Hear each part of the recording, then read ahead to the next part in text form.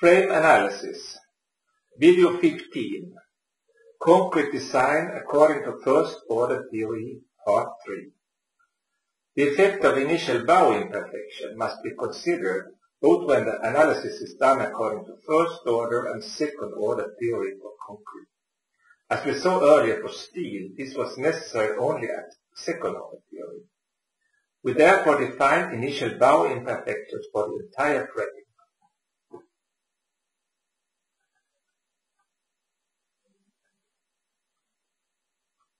For steel, the initial bow imperfection value is automatically calculated, but for concrete it shall be specified.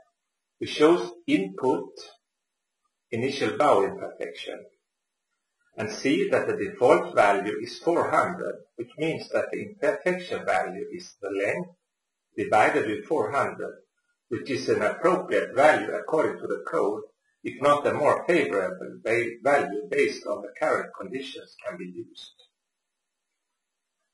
The calculation with respect to cracking is, as we mentioned previously, iterative, when the program constantly detects how the members will crack, and to get sufficient accuracy in the calculation, a number of calculation sections are required. This is done with the option Calculation Adjustments. For members with normal length, it's recommended that the distance between the calculation sections not exceeds about 1 meter, but in some cases a closer distance may be appropriate.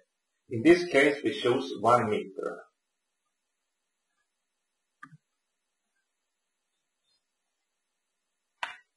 We now want to check if the initial reinforcement is sufficient and choose Calculate. As we in this case shall base the design on a first order analysis, we choose to disable second order theory. We want to take into account the cracking of the concrete and make sure this box is activated.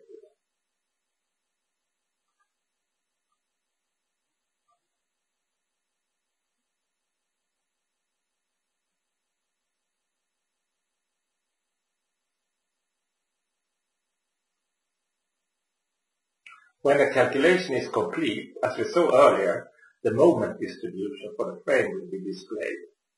We will now go to program part Design. The input available we have previously examined for the steel example, but we see that some choices are inactive because they are not interesting for concrete. Under the option Support Conditions, the support conditions with respect to backing out of the plane frame are defined. Since we have chosen to define rigid support previously, the program has selected the supports to be rigid hinged, also with regard to backing out of the plane. As we calculate according to first order theory, the user has to enter the backing length also in the frame plane, and as we saw earlier in the steel example, if no backing length is specified, the member's actual length will be chosen as backing length. We now perform a design and see that the columns are colored green, but the beam member 2 turns red, indicating a problem with the capacity. The utilization table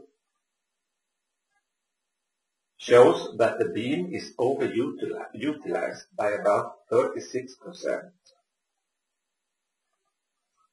In the code check window for member 2, we see that the design is made in accordance with EN 587, which means the stiffness method.